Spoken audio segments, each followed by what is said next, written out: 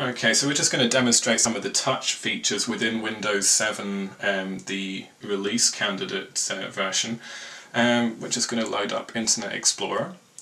And this is running on a Dell Latitude XT, one of the original ones. So it's a Core 2 Duo 1.33 GHz ultra-mobile CPU, and it is running on battery mode just now, so it's not the fastest thing in the world.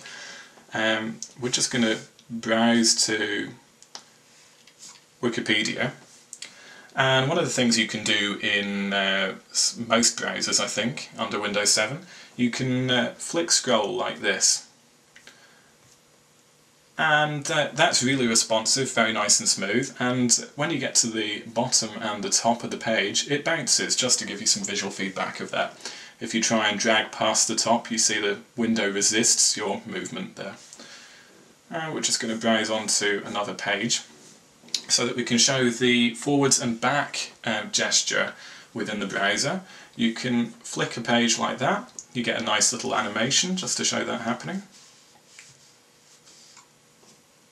And that's pretty reliable, as long as the user can actually do it, which at the moment I can't seem to, but there we go.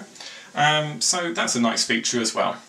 Zooming within the browser, you can do that with 2 fingers. It's a bit jerky, it's not so fast at the moment.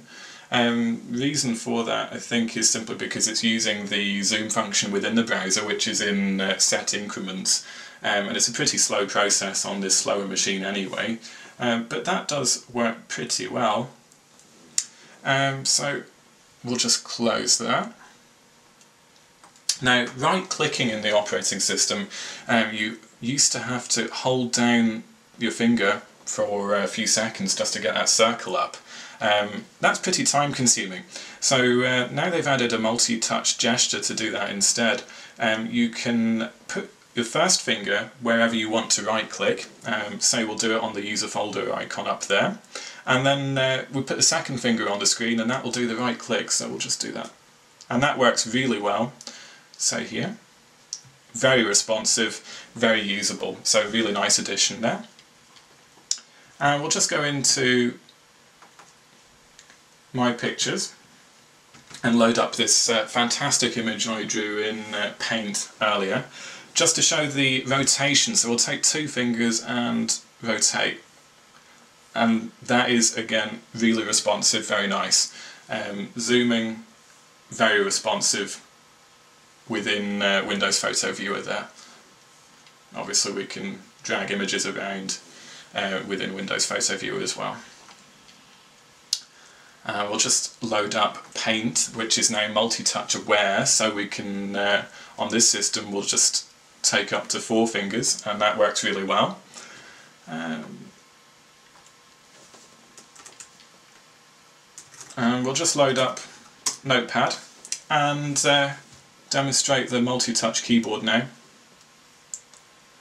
So the old keyboard wasn't multi-touch aware, which meant if you tried to press more than 1 key at a time, as you often do when you're typing, then it's not going to work very well. Now you can do that. Obviously we need to be in the window, and that works very well. You get lovely visual feedback when you hit keys, makes it easy to see that you've actually hit the right key.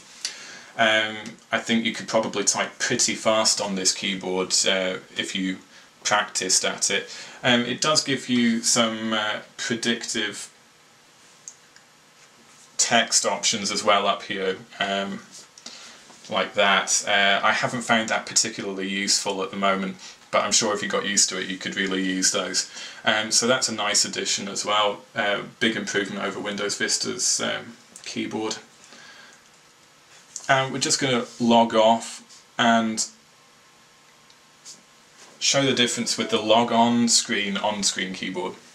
One of the problems with the keyboard giving visual feedback is that it could let somebody else see what password you're putting into the system. So this one doesn't give visual feedback. However, it does make it difficult to know that you've typed your password in right, or you've hit the right key, or you've hit a key at all, because the only thing that happens is you get the dots up there. but I can see why they've done that as a security reason. All in all, Touch is working really nicely under Windows 7, vast improvement over Windows Vista, and really makes the Latitude XT a joy to use, so really nice work there from Microsoft.